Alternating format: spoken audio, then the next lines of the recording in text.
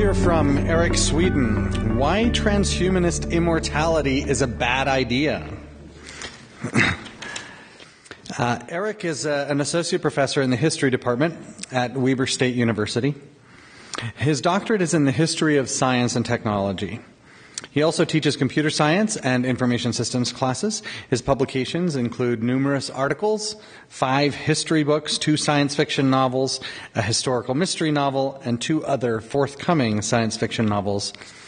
His When Angels Wept, a what-if history of the Cuban Missile Crisis, earned the 2010 Sidewise Award in alternate history. Eric lives with his family in a house built in 1881, and his website is swedin.org. Eric.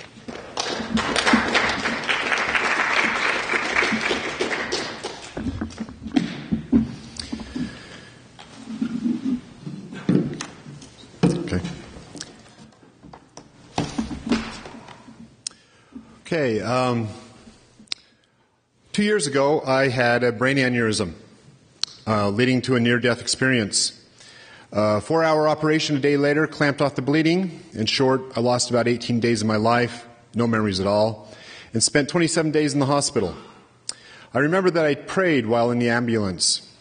I prayed to survive, but more so, I prayed that my family would be okay without me. This had always been a deep concern of mine. I felt a warm feeling that my family would be okay. They would thrive without me. As a consequence, effectively, I was ready to die. I am the first to admit that my feeling in this matter could have been heavily influenced by the sedating effect of all that increased blood pressure bruising my brain, though I prefer the interpretation that this was my own personal revelation. Immortality is a dream that people have often desired. We find the quest for this elusive attribute in ancient and modern religious myths, in fiction stories meant for both entertainment or education, and especially in science fiction. Like many in this group, I have been inspired by science fiction throughout my life. It has been my touchstone as much as my religious faith has. Immortality in a story often excites my sense of wonder when I read science fiction or fantasy, and is still a common theme in my own science fiction novels. While I share the emotional appeal that immortality offers, as a practical matter, I think that immortality is the worst thing that could happen to a society. The most obvious consideration, that it would aggravate our overpopulation problems, I will set aside because the natural course of arguing over that consideration would be a rabbit hole that I don't need to go down. Suffice to quote Murray Leinster in his famous science fiction short story, A Logic Named Joe, "You got to make room for the kids to grow up." Of course, some transhumanists have offered up the solution of solving overpopulation by literally living virtual lives. My other objections to transhumanist immortality are threefold: questions of power, questions of innovation, and questions of self. Let's start with power. No technological innovation in history has been made readily available to all people, at least at first. Every innovation costs money to develop, and early customers must pay higher prices. Technological immortality would be available at first only to the rich. In all probability, the technologies will be so expensive that immortality will remain the preserve of the rich. Wealthy people, instead of seeking to preserve their fortunes for their children, will then seek to preserve their fortunes for themselves. The creative destruction that is the heart of capitalism would be constrained and controlled by the wealthy, trying to preserve their positions and the sources of their wealth.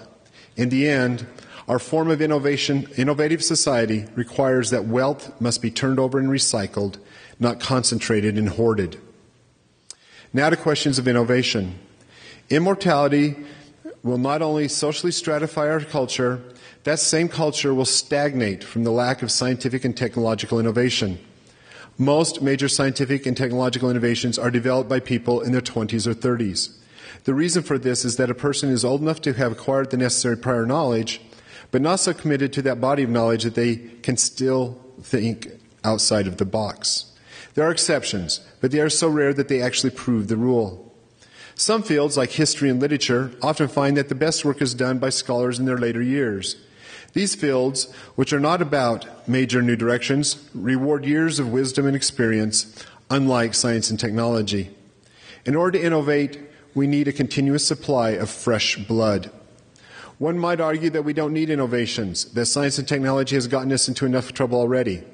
That is not an attitude I expect to find among transhumanists.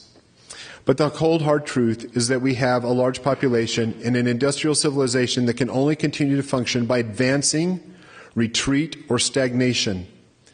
And stagnation is sure defeat.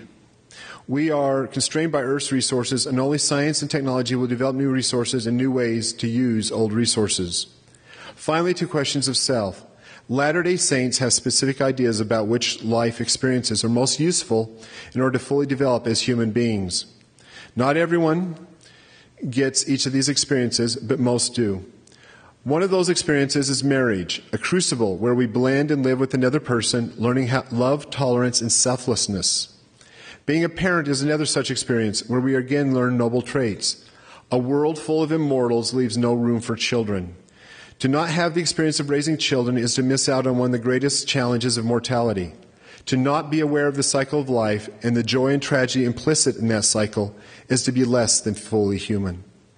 We tend to stagnate in other ways also. Many people like the music of their youth because that was what was imprinted on them, but decline to like the music from earlier times or the present. We all have a right to our individual tastes, but if those tastes do not evolve, then culture becomes frozen in time. Imagine a world in which we only have the music of the 1980s. Surely an awful wasteland.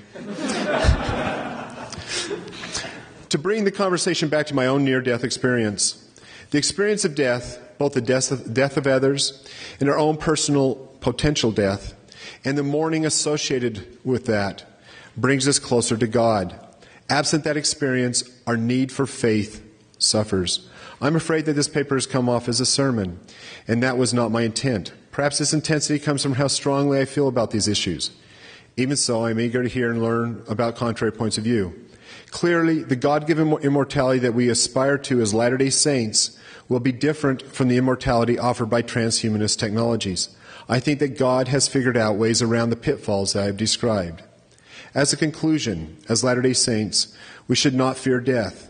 While I don't think that we should welcome it as enthusiastically as Brigham Young once proposed, when he described how funerals should be moments of celebration, I do think that we should not fear death. Death is merely a necessary transition on our continuing journey as internal intelligences.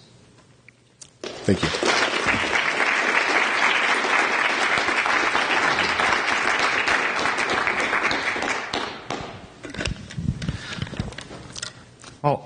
First a short comment. I disagree with nearly everything you said, but I think you said it very well. Thank you very much. As you imagine, I've had many observations, but I'll just make one here. Okay. One thing that you said, which is very, very right, is that most creative advanced are usually done by young people. And you think that there will not be any young people in a society of immortal. But as a matter of fact, what we mean by immortality is not living forever as a 95 years old person. It is living forever as 25 years old persons, which means that among the technology that we would like to see deployed in society are also technology to give back to all of us the mental plasticity that we had when we were 25 years old.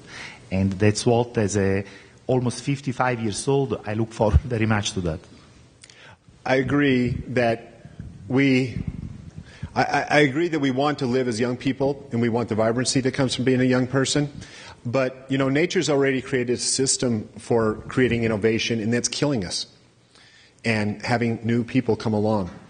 And while I personally like the idea of immortality, as I've said before, I'm more horrified what I see as the consequences of that.